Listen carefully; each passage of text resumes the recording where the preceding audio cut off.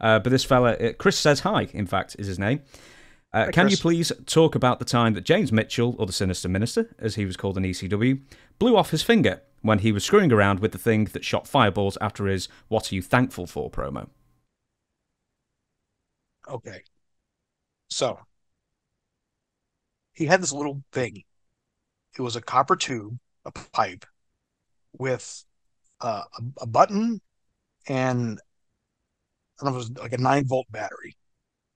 And magicians used it. You would take an eighth of a sheet of flash paper, crumple it up, stick it in there, and then when you hit the button, it would shoot a fireball out.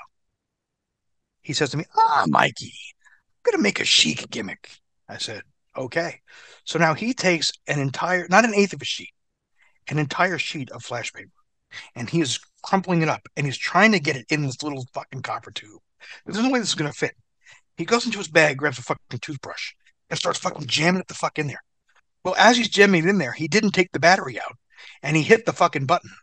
So basically, he made a pipe bomb. Bam! This fucking thing goes. He goes, and he goes like this, grabs his hand and looks down, and there's this hole in his hand and his fingers, and just blood is like coming out and pouring. We go running to the bathroom in the sink, and we're running his hand under the water to kind of clear the blood. He's holding it, and there's a giant fucking hole in his hand, and his fingers are all fucked up, and his hands like this. And my head, I just hear like for this battle, this concussion bomb that just went off, and we're standing there and saying, and he's holding his wrist like this, and he's sitting there, and Sandman comes and goes, "Yo, that's great!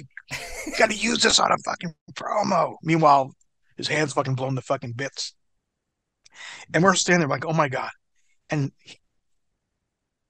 he just stops. He looks at me and he goes, Mikey, you seem to have a bit of my fingers hanging from the bridge of your nose. And I look in the mirror and there's blood is all over there. Like there's like skin bits all over my face. And I'm just like, oh, Jesus. Like Pulp Fiction, when that they shot Marvin in the face, the kid in the back seat, Yeah.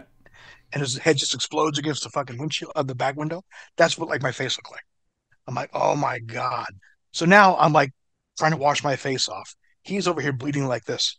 And as he's standing there, he goes, oh, and he looks down and he pulls his jacket away. He had on a black shirt and you could see where his black shirt was wet, right?